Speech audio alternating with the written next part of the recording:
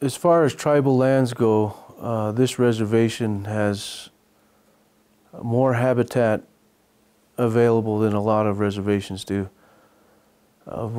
Because the Shoshone tribe was able to choose where we wanted to be, this place called the Uadai, the Warm Valley, because of its plentiful fish and game, our leadership, when the reservation was established, recognized the importance of being able to hunt and fish and gather. When they were asked after 1863 and up till 1868, when the Fort Laramie Treaty established this reservation as it is, the Shoshone tribe was asked, well, do you want to have the area near Fort Bridger, because that was a trading place that we would go to at certain times of the year. And they said, no, there's too much wind. And they said, well, how about the Tetons area? And they said, no, there's too much snow. We want the Warm Valley. Mm-hmm. And this has been a story that's been passed down from our, my grandpa's talking about the leadership at that time, recognizing the importance of this area for the resources that would be available in perpetuity for our future generations. This reservation, in a lot of the help from the Fish and Wildlife Service, my dad was a biologist for that agency. As a federal agency, has trust responsibility to tribes in management of resources, specifically for them, the fisheries and wildlife. This reservation and the tribes were the first to establish a wilderness area in 1938 that's only accessible by foot or horseback. And with the establishment of that and protection of that area, that happened 26 years before the Federal Wilderness Act. Mm-hmm. So there's over 200 lakes and several hundred miles of rivers and streams that are in the mountains of the Wind Rivers that feed into the system in terms of water and in terms of fisheries in the Big Wind River, our reservation's namesake. When our land base was 44 million acres and we would travel to different areas to hunt bison or bighorn sheep or sage chickens or pronghorn antelope, that land base was large enough to sustain year-round hunting. When we lost our 42 million acres of territory, when it was reduced to the size it is now, and then other subsequent losses of land in 1868, unlimited hunting resulted in diminishment of our wildlife species. And so it wasn't until the late 70s and early 80s that the leadership was recognizing that we needed to do something in terms of wildlife management. The pronghorn antelope were gone, bighorn sheep were gone, elk numbers and deer numbers, moose and others were plummeting. And so with the help of the Fish and Wildlife Service and with the help and recognition of that help by our tribal councils and tribal leaders, the game code was established that set seasons and bag limits on our wildlife species. That allowed eventually for reintroductions of pronghorn and bighorn sheep. One of the only bighorn sheep transplants done by train happened here on the reservation in the northern boundary in the Wind River Canyon.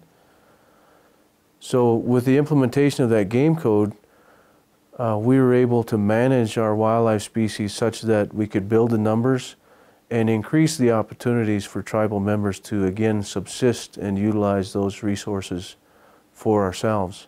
Mm-hmm. So here at Wind River, we have probably one of the best wildlife management programs in the nation, and probably one of the best on an Indian reservation because of that collaborative effort between the Fish and Wildlife Service and the tribes.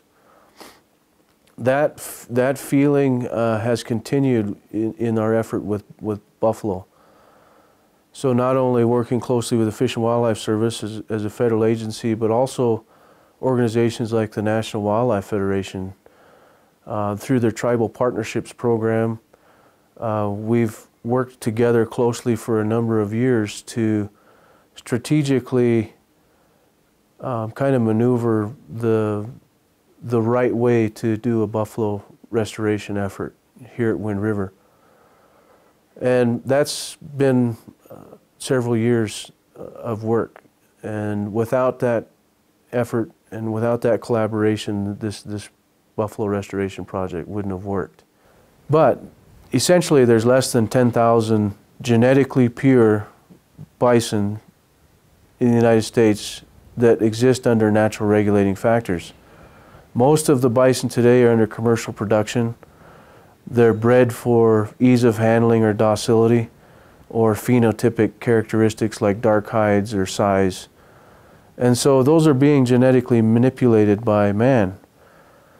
So when it comes to preserving the bison species, it's incredibly important that we create satellite populations of genetically pure bison, certified disease-free bison, but also bison that can exist under natural regulating factors like climatic conditions, predation, and actually just buffalo being wild buffalo. And so there's very few places that that can happen. Here at Wind River, we have the land base to do that.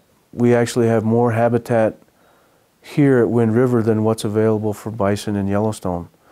Currently, there's a carrying capacity of around 3,500 animals on about 100,000 acres in Yellowstone.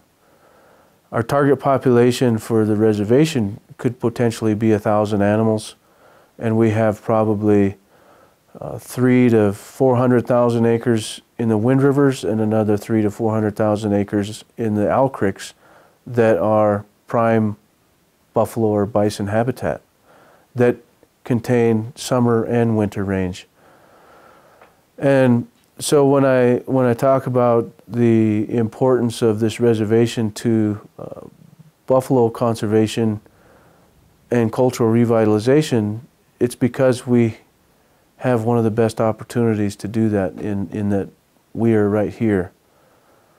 Most tribes are on tracts of land that don't have large acreage. So when a tribe wants to restore buffalo, they have to fence off an area. They can get up to 20 to 30,000 acres, which is a large chunk of land for other tribes. But it's really interesting to think that we have hundreds of thousands of acres here that we could potentially manage them as wildlife under our game code. Very few places in the nation and very few reservations can lay claim to that